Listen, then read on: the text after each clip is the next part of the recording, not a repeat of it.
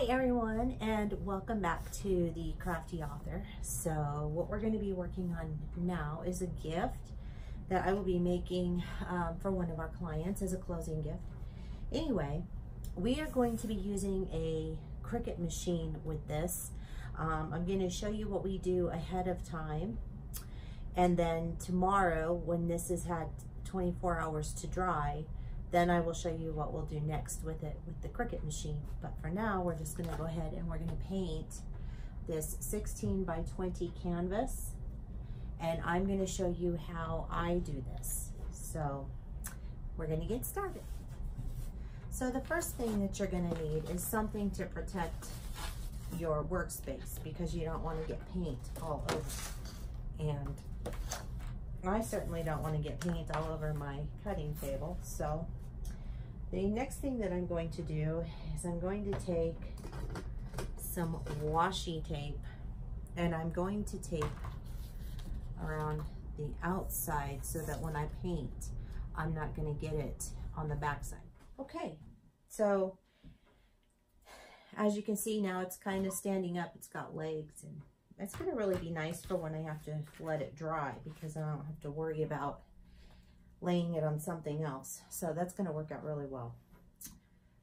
So what I have here is some burnt orange acrylic paint, and I am using Americana.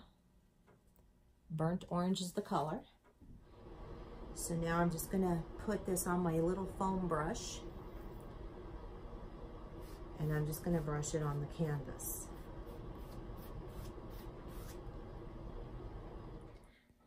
Hi everyone, welcome back to the Crafty Author. So we went ahead and painted this canvas to get it ready to put vinyl on top of it. And now that it's dried, it's had 48 hours to dry, so it's really, really dry. And I've already taken the washi tape off the back. So now what we're going to do is we're going to use the Cricut Maker to cut our design that we're going to be putting on this canvas. So we're going to go ahead and get started. I've already prepared my mat with my vinyl. And now I'm just going to go ahead and put it in here, and I'm going to go ahead and click make it.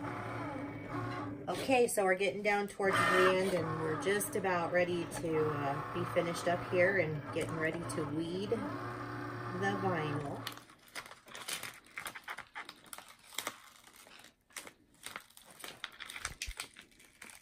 It's very intricate, so I want to go very slowly with this.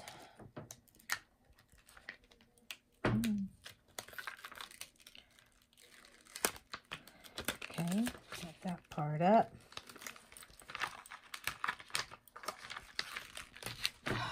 Yay, success! I'm going to be using an old frame that we picked up at the Goodwill for 99 cents.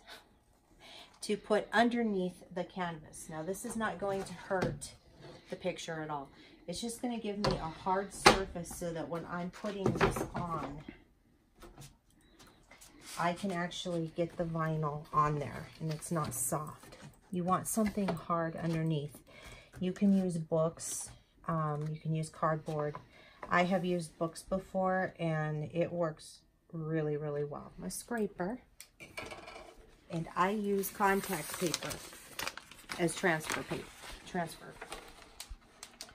So catch.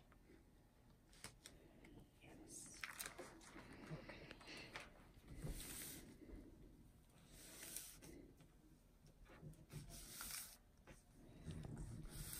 I'm just smoothing this out. And there's a bit of a little wrinkle, but I think it's because I wrinkled the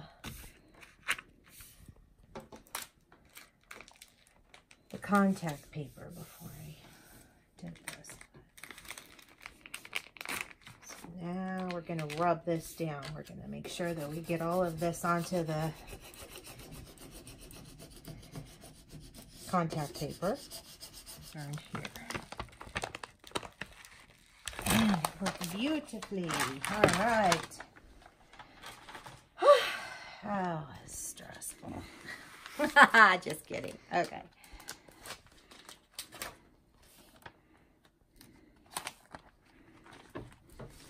Please stop sticking to yourself. Okay, so now I'm going to go ahead and move this bad boy over.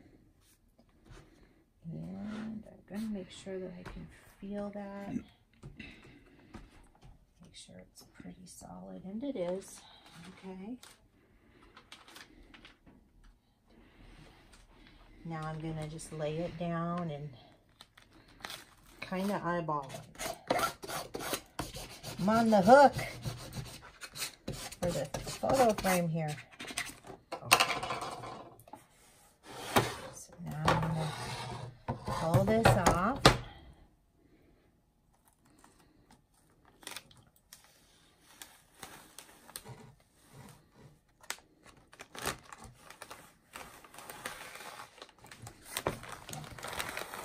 By the way, you can reuse your contact paper after you're done. I probably won't reuse this one due to the paint factor, but you can. And we have a beautiful side.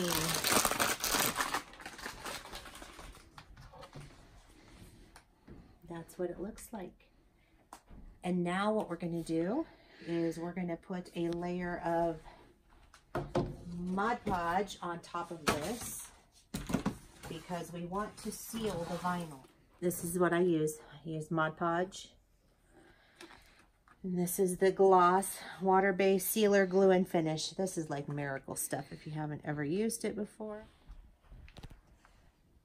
Crafting with me is fun because it's a mess. Mod Podge, just put a layer of sealant on top of this. It will dry clear. It's going to go on white. It'll be fine.